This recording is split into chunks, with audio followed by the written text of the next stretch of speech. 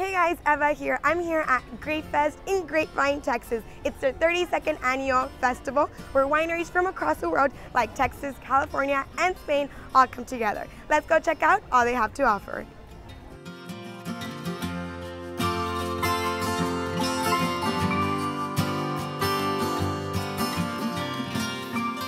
So I'm here with Wayne Rogers. He is a winery based off of Lubbock, Texas. Yep. So you can just tell us a little bit about your wine, Sure. how it is created, where does it come from? Sure. Well, first of all, like you said, to Llano Estacado, we're out of Lubbock, Texas.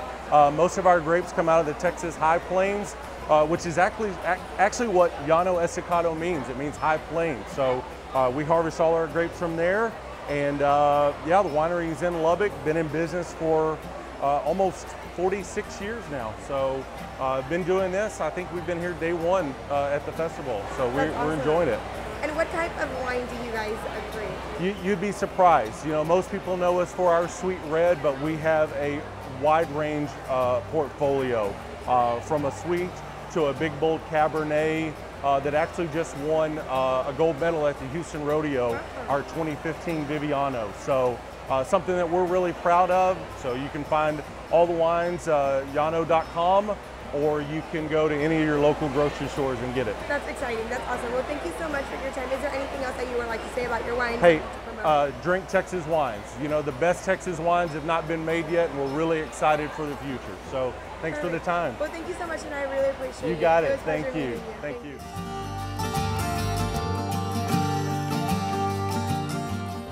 Hey guys, I'm Eva and I'm here with Maria. She owns a winery in California. So can you tell us a little bit about your winery and what you all do, how this started?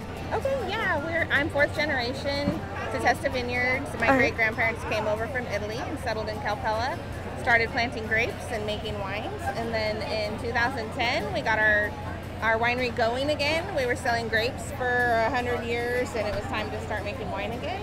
So that was my job, and I started making Testa Black and Testa White, and people are loving them, and we also have some varietals. And everything that you do is made from scratch? Is it homemade? It's all handmade by me and my family. We do not add anything during our production. It's just grapes, and people can taste the life to the wine. So people in Texas are asking me for sweet wine, and I said, no, it's not Texas sweet, but give it a chance, let it roll over your tongue, and it will get to that sweet spot and wake it up. So is there any way we can find out more about your wine or anything like that? Yeah, you can go to testaranch.com, and then we have a Facebook page that links from there. We have Instagram, all the fun stuff. Perfect. Well, I really appreciate your time, and thank you so much. Make sure to check them on their social medias to find out more about their wine and give them a try.